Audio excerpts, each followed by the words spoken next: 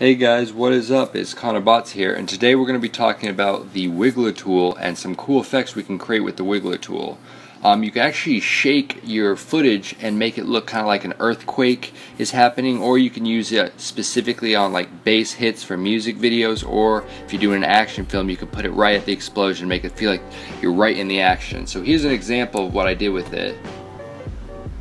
And you see it shook right there, and he's like, whoa, what was that?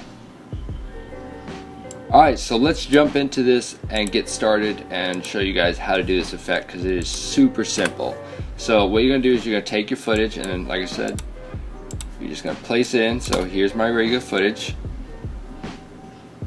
and these are just black bars that I have from this adjustment layer. Alright, now you're going to find the spot where you want the effect to be. So we're going to start here. You're going to go into P for position, you're going to stopwatch it, and then go to the spot where you want it to end. So we'll have it end right here. Stopwatch it. You're going to select both of them, and you're going to go down to your Wiggler tool. Now if you don't have it down right here, just click Window, Wiggler, it'll pop up. Now what you have are some options here. So you're going to want to leave it at Apply to Spiral Path and your noise type to Smooth. Or you could actually do jagged. You know, we'll do jagged. That gives that kind of like rocky feeling because it's earthquake. So keep all dimensions independently, and now you can mess with the frequency. Usually it starts at 5, but I've already been messing with it a little bit.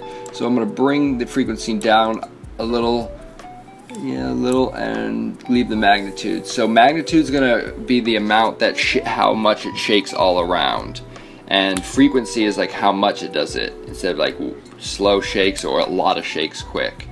And then all you do is, since you have those two positions selected, you hit apply and it adds it.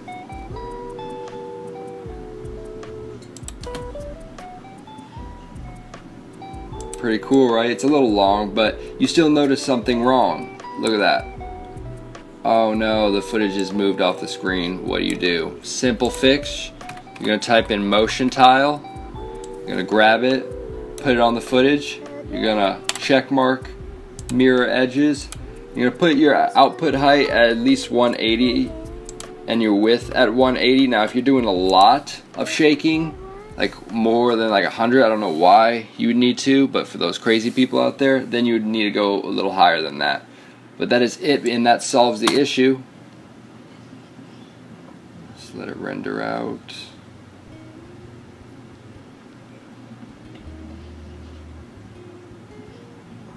And there you go, you guys. Alright, thank you so much for watching this tutorial, and like I said, just comment what kind of tutorials you want us to cover and we'll do them. And like always, like and subscribe for more content. I'll see you next time.